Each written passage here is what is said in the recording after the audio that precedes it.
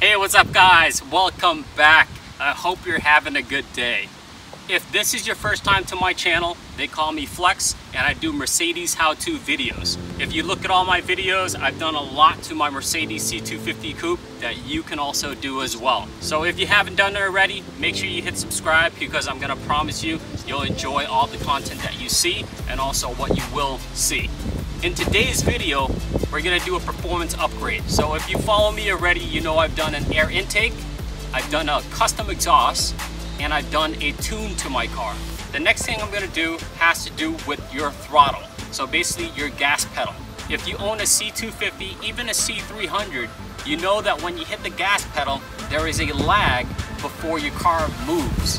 What I'm gonna install today is called a throttle control module. It will shorten that time so that way when you hit the gas pedal, you'll get power. So sit back, relax, and enjoy the video. So here it is guys, this is the pedal commander. This is a throttle controller system. They actually are rated, I want to say #1 in throttle control systems, and they make it for many applications, but I got one specifically for Mercedes. So this is the control module. As you can see, it has eco mode, city mode, sport mode, and sport plus, and you can also control the intensity of the actual throttle response, and this just plugs into your gas pedal. It also comes with this little clip that this clips into, and then this is double-sided tape with Velcro that goes on the back and some rubbing alcohol. They also give you this cool little emblem sticker and also a lanyard. So overall, this I think cost me somewhere around $250 to $300 USD. I'll leave a link in the description below if you're interested in buying this setup. So let's go get this installed. Okay, here we are at the car. First thing you want to do is make sure your ignition is off. And then you want to go to the bottom of your car. There's a brake pedal, there's a gas pedal, and there's 2 plastic bolts that you're going to remove. I'm going to use a socket wrench. Once you remove that, then you'll have access to the cables to plug in the power commander.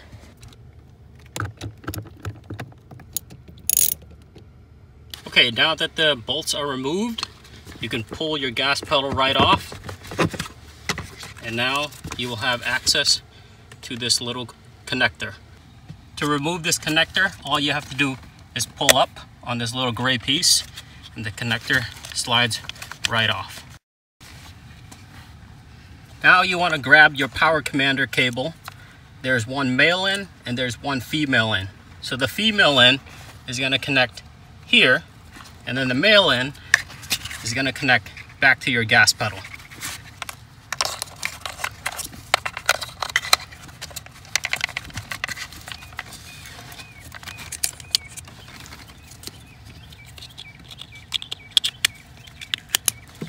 So that's it for the wiring.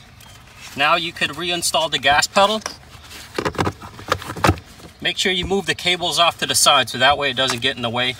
And I'm going to replace those 2 plastic bolts.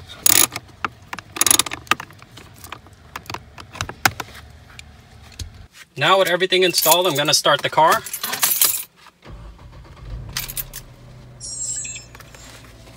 This is the module. You hit the star and you can switch to city, sport, sport plus. I'm going to leave on sport plus, and I'm going to crank up the intensity because I want to know how big of a difference from stock it is.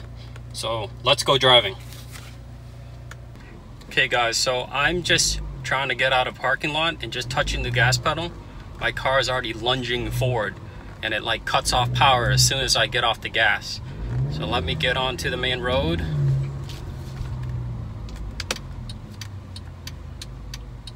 Here we go. Throttle response is a lot quicker.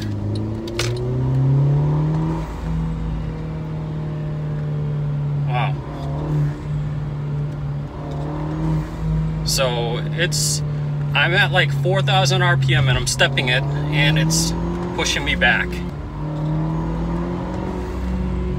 Okay, this is interesting. So it definitely keeps you at the higher RPMs, and at the high RPMs, if you push your gas pedal, it's going to pull you. Pretty cool. Okay, so I'm behind a bunch of cars right now, just in traffic driving, and this Sport Plus is not for regular driving conditions, because if you're trying to maintain your speed and if you're pressing and coming off your gas pedal, the car is kind of like jerky because it's laying power and cutting it off, laying power and cutting off. So now I have an open spot.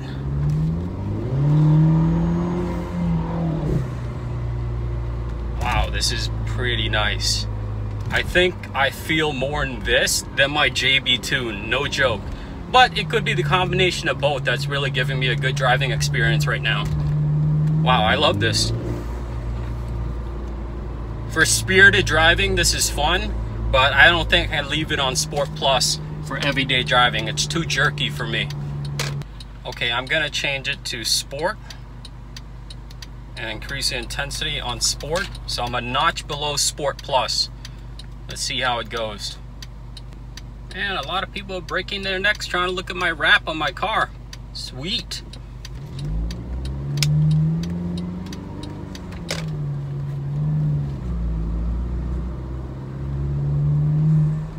Okay, on Sport, it's a lot more calm than Sport Plus, but it's definitely better than stock.